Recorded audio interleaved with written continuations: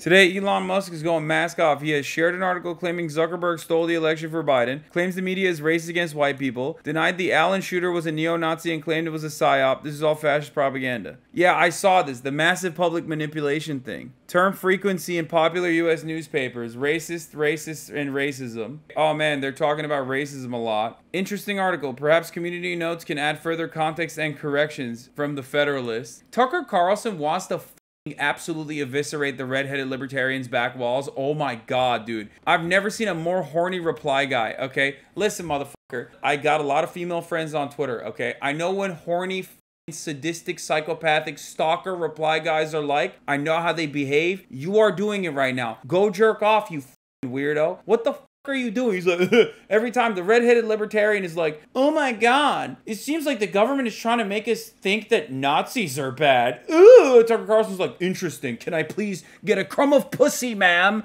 Can I please, can I please fuck you? Please, oh my god, I'm so desperate. I want to fuck you so bad. I'm gonna fucking kill myself. I need your pussy, ma'am. That's what he's saying. Every time he replies, he's literally like, I will literally kill myself if you don't give me crumb of pussy, please. That's what you're saying, Elon. We know what you're doing. We know what you're doing, you tip, milady ass libertarian piece of shit. What the f?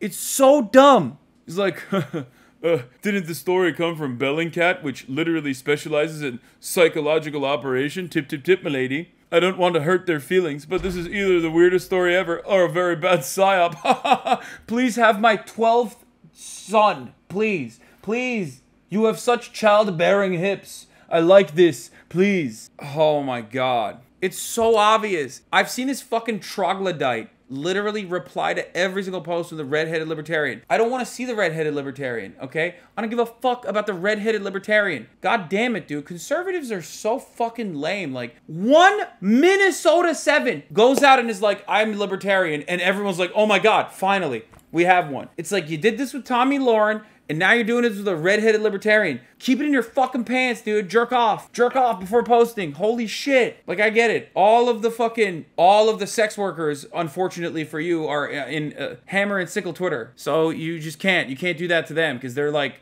I don't know, posting about how they want to fucking kill the rich or some shit. Literally. Just every fucking time. Anytime there's like a average looking lady who's like, I'm actually a conservative, I'm like a horrifyingly racist person. Every conservative is like, oh my god, we found one.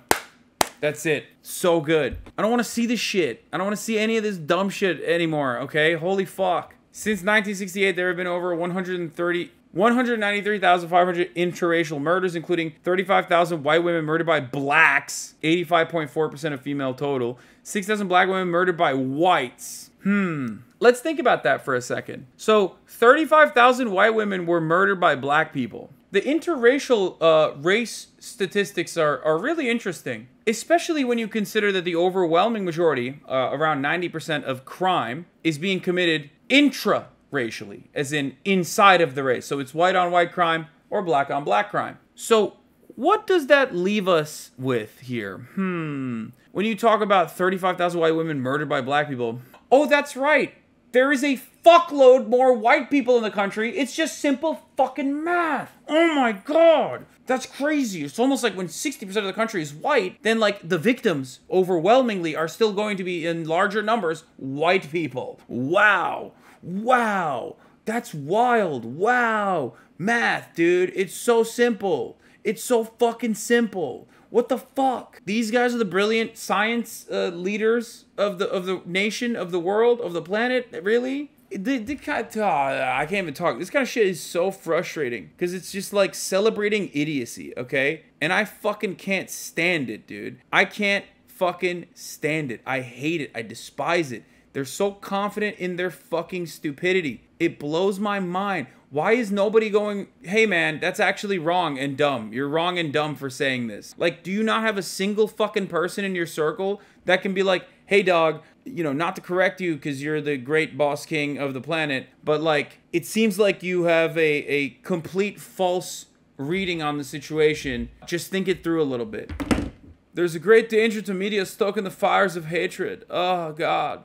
Great breakdown of this. Kareem Carr, data scientist. I know a lot of you want a technical breakdown of this meme, so here it is. What is this? Misleading format. First thing I did was recreate the bar chart. I wanted to make sure that my calculations matched theirs since they seem to have modified the data reported in the original source. Interracial violent crime incidents. 2018. Black on white, 547,000. Black on Hispanic, white on black, white on Hispanic, Hispanic white, and then Hispanic on black. The original table had percentages, and those seem to have been used to reverse engineers in the numbers in the bar chart. Oh my god. Oh, that's so fucking, that's awful. Number of violent incidents, white, black, Hispanic. Offender race and ethnicity. Small nitpick. Since the percentages are only reported to 3 significant figures, the original bar chart should display numbers to 3 significant figures as well. It's minor, but contributes to the overall sense of the chart as misleading. In my opinion, the original table is vastly superior to the bar chart. It communicates clearly the fact that rates at which white victims experience violent crime involving black offenders is very similar to the overall percentage of black people in the population.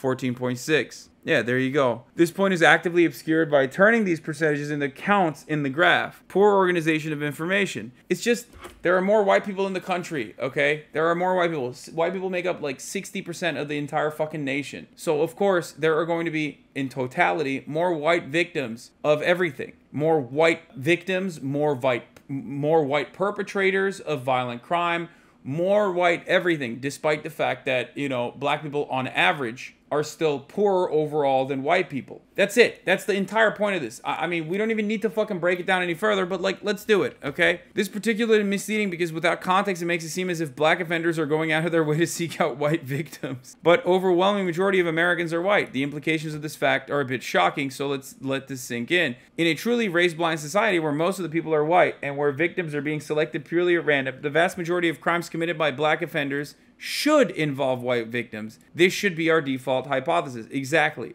Because most people are white. So clearly, you know, if you're looking at especially interracial crime, yes, there are going to be more, you know, white victims of crime. Missing context. If we add the same race crime, we see that the vast majority of violent crimes in America involve white victims and white offenders. Exactly. There you go. If we thought race was a huge factor and wanted to make the biggest impact on crime numbers, we might want to start there. Yeah. Look at that. Here's the interracial same race violent crime incidents. Wow. White on white crime sure seems out of control. 2.2 million, dude? What the fuck? Oh my god. Why is nobody talking about white on white crime? You know how people always say, why is nobody talking about black on black crime? Which is like an incredibly fucking dumbass racist thing to say. Because again, this chart doesn't show you this reality because we're looking at totalities now, and that's not how you do statistics. But black on black crime, the rate of black on black crime across the board is identical to the rate of white on white crime across the board. Regardless of the fact that, you know, in totality, the white on white crime fucking blows the lid on crime in general. If you know how to read statistics, you wouldn't get duped by this. But if you're talking to a fucking dumbass, like a Republican, you should maybe, you know, sneak this in there. Just be like, oh yeah, that's crazy. Why is nobody talking about white on white crime? 2.2 million incidents. As opposed to the black on black crime, which is 396,000. What's up with that? White offenders cause more violent crime than every other group. If you think race is an important causal factor, then we must conclude that reducing rate at which white people commit violent crime would have the biggest impact on America, not just for white people, but for America in general. Unfair comparison due to age. According to Pew Research, the most common age of white Americans in 2018 is 58. For black Americans, is 27. As you can imagine, there's probably not a lot of 58-year-olds running around committing violent crime. So there's that as well. When we compare the white population to the black population without adjustment, we are essentially comparing 58-year-olds to 27-year-olds.